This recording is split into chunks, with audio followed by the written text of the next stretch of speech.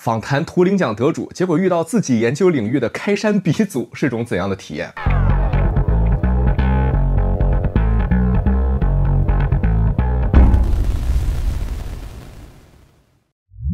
And I think that the Turing test is by no means to compare human and machine intelligence. But we do not have the principles and techniques to synthesize them and build complex intelligence systems. So we're quite far from achieving artificial general intelligence. Do you think there's a golden reference to the intelligence? Intelligence, there is no unique concept of intelligence. There are many intelligences, okay? It's clear. 访谈图灵奖得主，结果遇到自己研究领域的开山鼻祖，是种怎样的体验啊？一个字：紧张。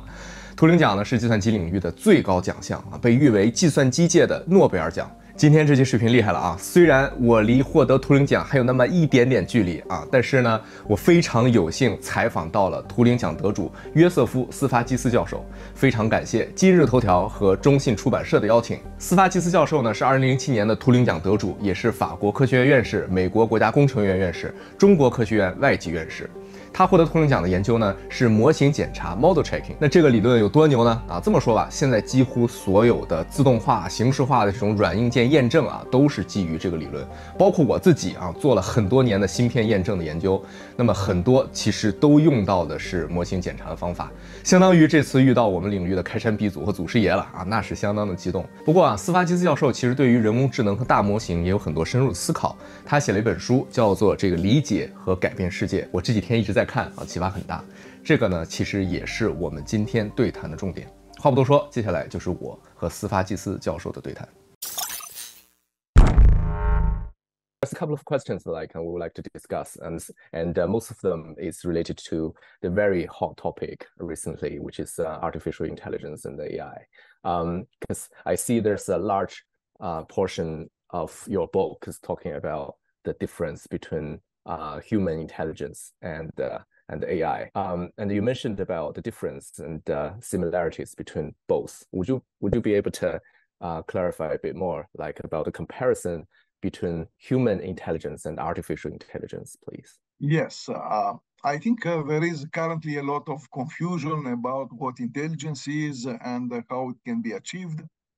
And without a clear idea of what intelligence is, of course, we cannot develop a theory of how it works. So we should agree on that. Yes. If you open a dictionary, say the Oxford Dictionary, you will see that intelligence is defined as the ability to learn, understand, and think logically about the world, and the ability to do things well. So, of course, machines can do impressive things. They can outperform humans in games and are capable of performing a wide range of tasks, including some that are obviously sensory sensitive, like ChatGPT.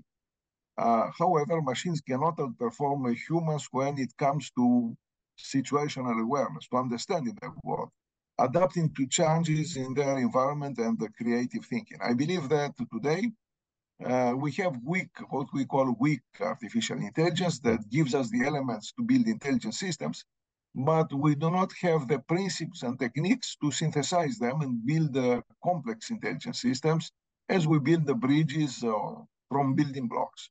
So we cannot build the intelligent systems that can replace reliably humans in various tasks. And I believe that the road to what we call artificial general intelligence, passes through an important milestone that is autonomous systems. And personally, I work on autonomous systems. I've been working for years. I could say a lot about autonomous systems. These are very different from these are reactive systems. They have to manage dynamically many different goals. They must cope with the uncertainty of complex environments. They must collaborate harmoniously with human agents. And this is not achievable today by using, say, LLMs. LLMs cannot drive cars, cannot organize production in smart factories and things like that. So we're quite far from achieving artificial general intelligence. I think one of the major disadvantages or limitations of current AI is like they still require human, guidance or something. Even though like LLMs seems to have some sort of intelligence, but it's still based on human, guidance or supervision, isn't it? Yes, it's clear. I mean, and also they can form only they can perform only specialized tasks. Okay, and human intelligence is multifaceted, has many different facets. Okay, it's a combination of skills, and so machines should be able to perform the tasks that humans can perform. But also, what is important is that humans can coordinate, can make choices. Okay, by managing many different goals. So we are quite far. Yes. Okay, because I see from your book, like you mentioned, it's for me, it's kind of a very controversial like an idea, because you mentioned the human can't understand many complex things like together. You mentioned about like human can at a time can process about 5 things, the connections between those. So for human beings, it's a bit of a difficult to understand very complex behaviors. But you also mentioned it's very lucky for human because the classical physics or mathematics, formulas or theories is very simple. And that's why human can understand that, right? So, but in that sense, do you think it's an advantage of human intelligence or disadvantage of human AI or human intelligence? Well, human intelligence is the result of a historical evolution. Okay, and so it tries to meet the needs we have when we behave in interaction with the physical environment. It's clear that machines exhibit a different kind of intelligence, can have a limited memory, okay, can make very precise computation, and human intelligence is not good at that. Okay, this is clear. And here I would like to mention the Turing test because there is a lot of discussion about that, how we compare human and machine intelligence. Yes. And let me remind that the Turing test that was proposed by the founder of computer science, who is Alan Turing, is designed to compare a machine and a human that received questions from an experimenter. So you have an experimenter, you have a machine and human in different rooms. The experimenter sends questions, and then the experimenter compares the answers. So these are written questions. And Turing said that if the experimenter cannot distinguish which is the computer and which is the person, then the two are equally equivalent. Why I'm mentioning this test? Because there is currently a lot of discussion. People claim that the system is intelligent because it passed the Turing test, okay? And I think that the Turing test is by no means adequate to compare human and machine intelligence. Why? Okay. Because the judgment is human, is subjective. And also the choice of test cases, of course, can be questions, can be biased to favor other machines or the human. And also it's clear that the testing intelligence cannot be a question-answer game, cannot be a conversation, because human intelligence is expressed by interaction with the environment. We speak, we move, we have a social behavior. So it's clear that we need some criterion to agree how we can characterize human intelligence. And this is something also I discuss in my book. We have proposed what we call a replacement test. So the idea of the replacement test is a generalization of the Turing test. You would say that an agent A can be a machine, or a human is as intelligent as a human B that performs a given task, if A can replace successfully B. So I would say that a machine is as intelligent as a human driver if it can successfully replace the driver. So in some cases, the machines will prove to be more intelligent than humans, or humans and machines.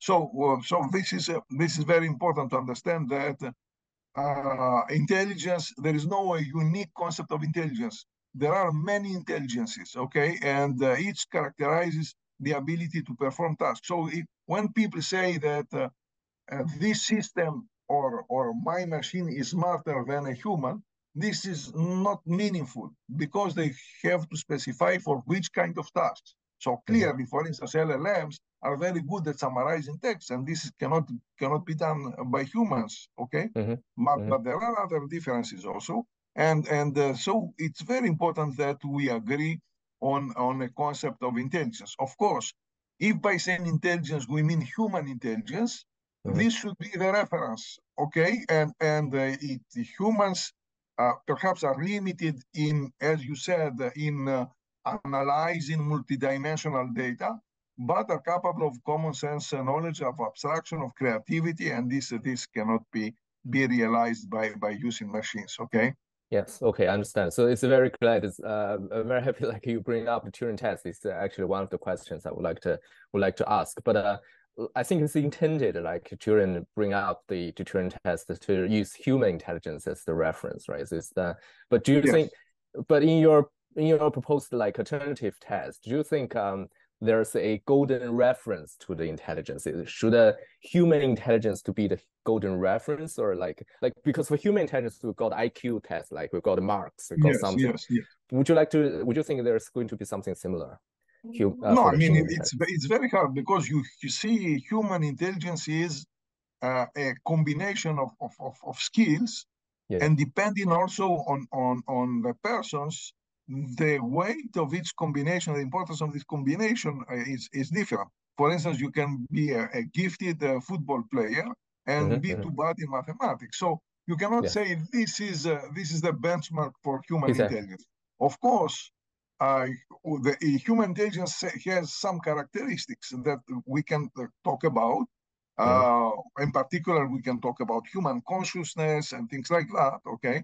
But I mean, whatever precise definition you give, this will be debatable, of course. From the chip design or like the silicon industrial, like we also talk about like human brain, like for example, is a very powerful computing machine. Like we can perform like much better performance in comparison to very powerful human built machines, but at a cost of just like maybe a burger or something. Like you don't need to cost like lots of power to boot or to power your brain. That's the fundamental difference between yes, but I think also, and this is something I explain in detail in the book, that studying the brain will not be enough to understand human intelligence. Yes. Why? Yes, because human intelligence, in fact, is it's like our computer. Our computer